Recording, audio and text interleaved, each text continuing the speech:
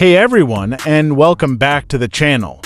Today, we're diving into the world of customization and bringing a taste of OnePlus magic to your non-OnePlus device.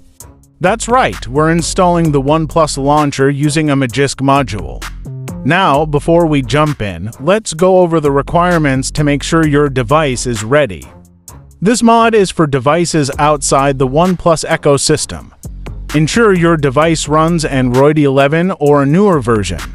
You'll need either Magisk or kernel SU for root access. You need to install the OnePlus Core Magisk module.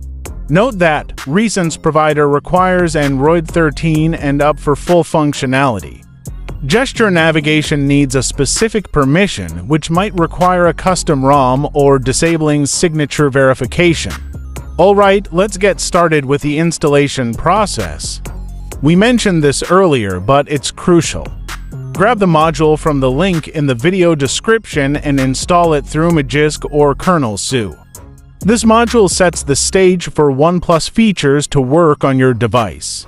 Now, open your Magisk Manager app and navigate to the Modules section. Tap Install from Storage, locate the downloaded OnePlus Launcher module file and select it. The installation process will begin. Once the installation is complete, reboot your device. Now, if you're using kernel SU, there's one more step. Open the kernel SU app and go to Settings. Make sure Unmount Modules by default is disabled. Additionally, you'll need to allow superuser access for specific packages.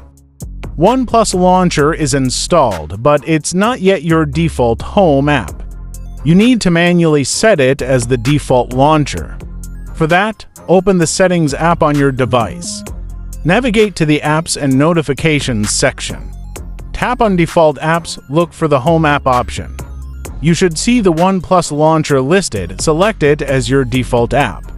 Congratulations, you've successfully installed the OnePlus Launcher on your non-OnePlus device. Now go ahead and explore the clean, intuitive interface and enjoy the OnePlus Launcher experience. Don't forget to check out the video description for all the relevant links mentioned in this guide. Thanks for watching, and see you on the next customization adventure.